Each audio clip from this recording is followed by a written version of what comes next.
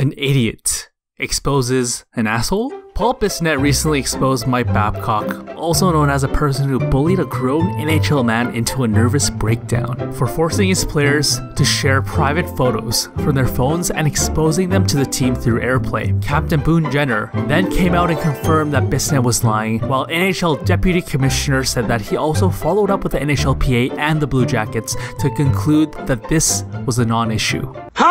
First of all, who in the right mind believes a statement released by any team, let alone a Twitter account with public relations as their name? Like, this guy actually believes this. What?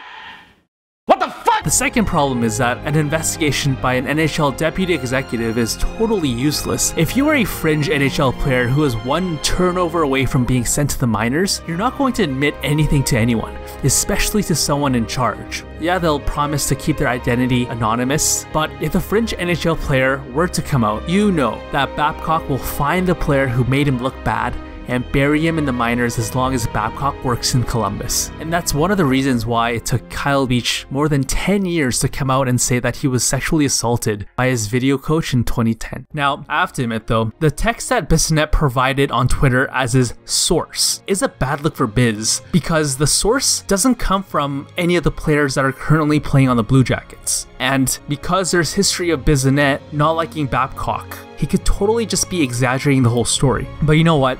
I still believe in Biz. Biz probably posted a useless photo because he didn't want to expose the fringe players on the Blue Jackets, which is why those fringe players came to Biz in the first place. Also, Biz is quadrupling down by saying that the truth will come out, and he sounds very confident. He obviously reached out to multiple sources and confirmed the legitimacy on his end. Also, people think Bissonnette is just some kind of brain-dead meathead, but he actually has a lot to lose. He wouldn't just blindly jeopardize his job with TNT Sports, damage the reputation of Spittin Chiclets, and damage the relationships with current players and coaches. The reason why he is doubling down is because he confirmed the story with multiple sources and now is confident enough to call out the bullshit of the Columbus Blue Jackets PR team. Where there is smoke, there is fire.